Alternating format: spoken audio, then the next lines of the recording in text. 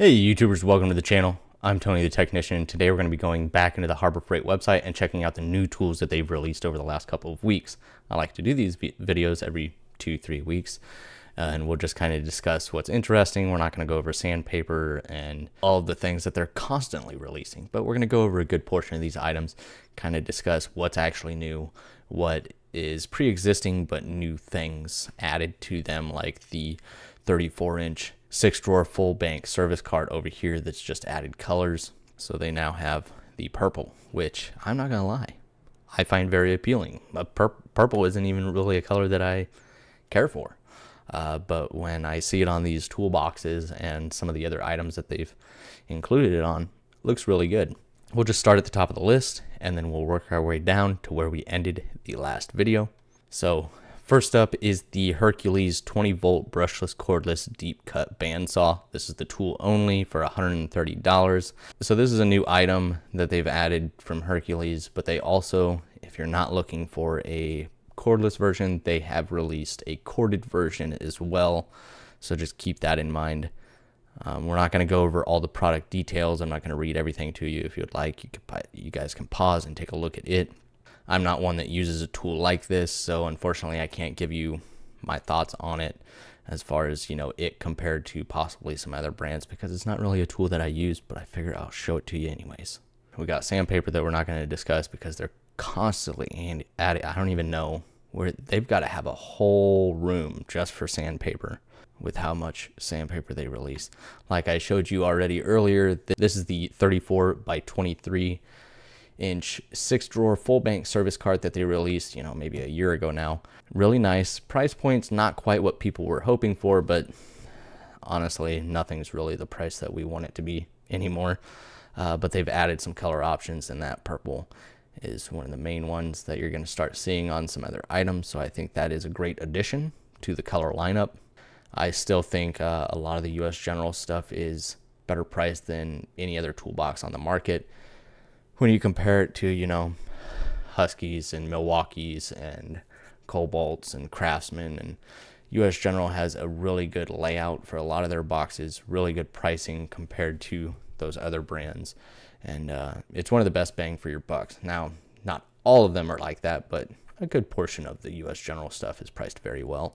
Next up, we have a Doyle 2-inch heavy-duty adjustable pipe cutter for $70. A little bit spendy, but still more affordable than what you're going to find with other brands. Now, as far as the durability, that only time will tell. So, it definitely looks like a pretty well-built tool. I haven't had, now I don't use a tool like this, but I haven't had any issues with really any of the Doyle tools that I've owned or used. So, I think the Doyle lineup's a pretty good option. Here they've added another color option for their foldable camping table. These are decent. There are some better ones on the market where you can actually get a hard top, which I prefer than, setting stuff on a piece of cloth. But if you're looking to keep extremely lightweight and compact, it's not a bad option for $30. Next up, they've added the Quinn socket sets. They have the 1/4 inch down here, 3/8 and 1/2 inch drive. I feel like 1/2 inch drive isn't going to be used quite as often. That'll probably be the least sold one. The 1/4 inch and 3/8, not just because it's the most expensive, but when it comes to 1/2 inch, a lot of the times when I'm using 1/2 inch, it's impact rated sockets, not necessarily chrome. It's not something that I look to have a huge lineup of chrome sockets in, but still for that price, it looks like a pretty decent set at 83 pieces. But I think the 1/4 inch set and the 3/8 set are going to sell very well. Other brands in this same quality range are going to be $10 to $30 more at least for sets this size. So I don't think this is a bad option at all. The SAE is going to contain 5/32 through 9/16 and 4mm through 14mm. I would like to see them start including that 15mm. I know a lot of people really like and enjoy a 15mm in their 1/4 inch socket sets. You do get the 90-tooth ratchets, high visibility markings. Looks like almost like a gear wrench ratchet there as far as design.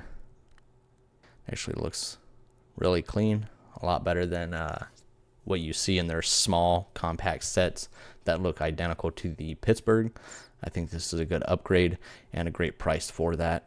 So overall, you're going to get a decent selection of both metric and SAE and shallow and deep, with a couple extensions, a ratchet, a universal adapter, a bit driver with a bit adapter, and a space almost like the Tecton cases, where you have just empty space over here. You can put, smaller bit ratchets, other extensions, a small 1/4-inch breaker bar, various little items that you may use, and then it's all in one case, easy to use, easy to grab and go.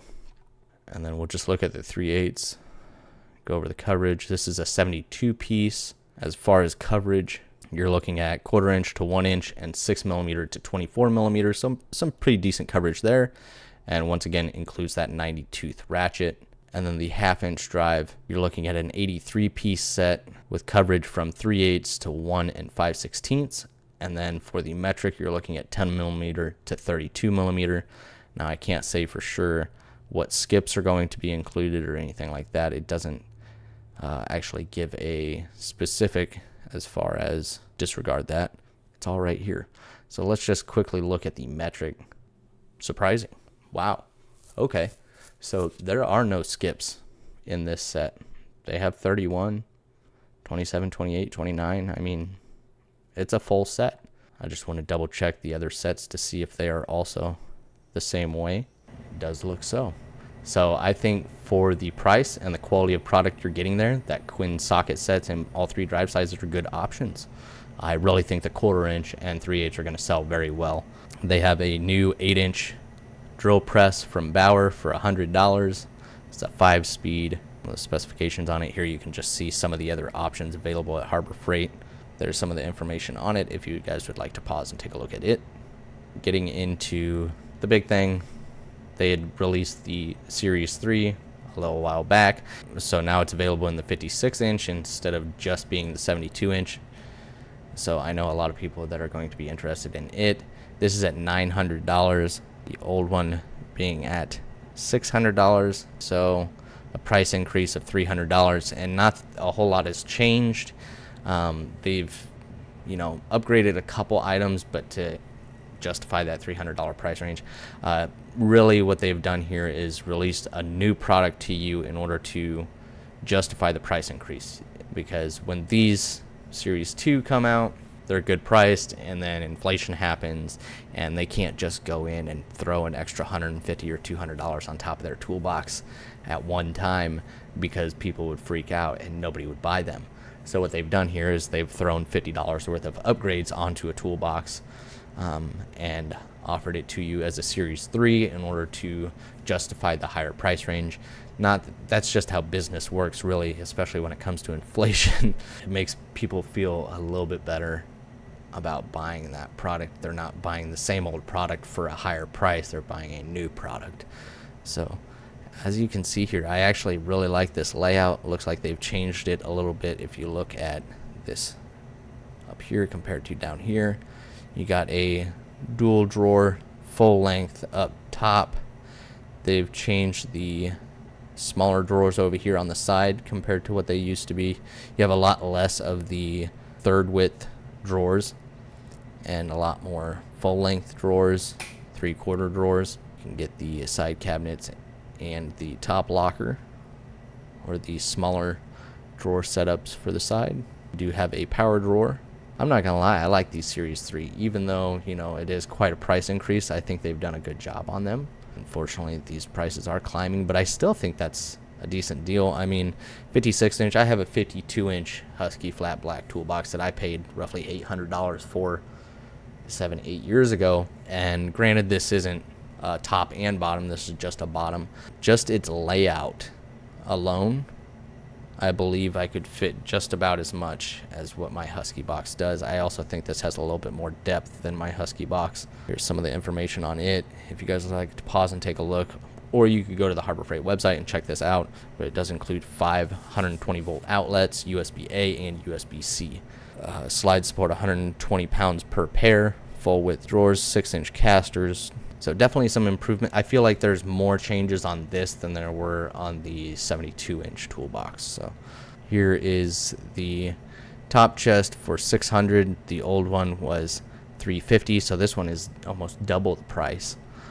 So Unfortunately, I don't like the pricing of this one at all. I think that maybe 500, but when the old one was, now granted this one has a top portion that opens, you got a little bit more room in there. Same basic layout as the old design, not a whole lot of changes there. You just have this top locker portion there, you can see that.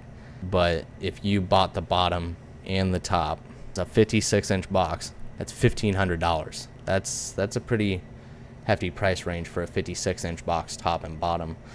Here's the work center hutch for $500. I think once again these are about $100 over what they should be. Maybe this is just starting out price. Maybe we'll see the prices drop. I'm not sure. Hopefully we'll see the purple on this as well. I don't know if I would necessarily buy the purple, but I actually like the purple color on these boxes. I think it looks really good, but slate gray and the white are my favorites.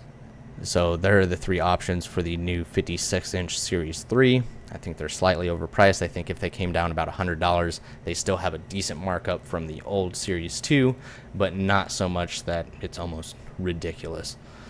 Some carbide tips, router bits for $50 from Bauer. They've been releasing quite a bit of the router bits. These types of bits can get quite expensive. So while this isn't necessarily cheap, it's a lot better than what it could be. It just depends on how much you're going to be using these. Then you have some steel vehicle dollies, very handy to have. They have a couple different designs. These ones are $80 and support 2,500 pounds. So not too bad and still affordable compared to a lot of the other ones that range a couple hundred to a few $100s for a set. And then here we see the purple available in the Daytona 3-ton, which I think looks really good. I think it was a good choice in color options: red, orange, yellow, and purple. I think that purple, even though it's dark, it's still a high vis color. It's still got a nice depth to it that really makes it stand out. $289. We've seen the prices of the jacks. Obviously everything prices have increased, but we've been seeing the prices of the jacks go up quite a bit over the last couple years. And here is the corded version I was talking about earlier of the bandsaw from Hercules for $170 if you don't want to go with the cordless. And that's really where we ended started the video last time on the Harbor Freight website. So quite a bit of new items, color options added, more available for the Series 3 from US General, drill press, Quinn socket sets, decent upgrades on those, new color option for the full bank service cart, and a couple of bandsaws. So some good items, some okay pricing on some of the items.